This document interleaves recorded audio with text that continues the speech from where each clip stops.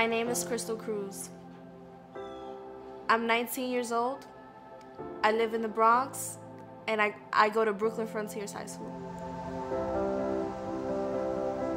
Brooklyn Frontiers is dedicated to working with students who have been held back twice prior to entering 9th grade. So they're coming into high school at 15 or 16 years old.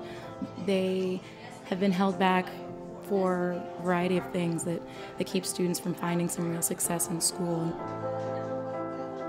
We went to like a domestic violence shelter when I was younger, and after that the moves was because my grandparents died and we were very like financially unstable. It was only my mom and us and her kids, so it was hard for her to take care of all these kids on her own. I couldn't really focus in school, didn't really like school for that matter. It was hard to function even at first grade, so I got held back in first grade and then in fourth. It made me feel like I was like not smart. It made me feel unwelcome everywhere I went. I'm 2 years older than the rest of the students, so it made me feel like, wow, like, you know, like I'm not gonna get along with none of them. There's a 2-year gap, so like it wasn't good at all. It was a very bad feeling.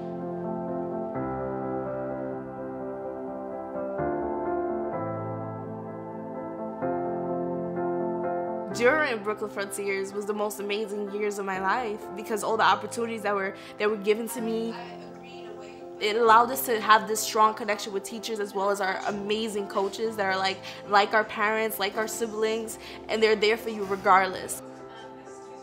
I'm absolutely going to college, regardless if I stay in the city or go away, but I'm absolutely going to college. But my dream for the future is to become a lawyer and open up my own law firm. Diligent, determined. I'm the first person to graduate high school from my whole family. I graduated and I hope my little brother follows in my footsteps and he graduates. And then all our kids and grandkids, I hope they also follow in the footsteps, keep graduating and go to college and get a further education.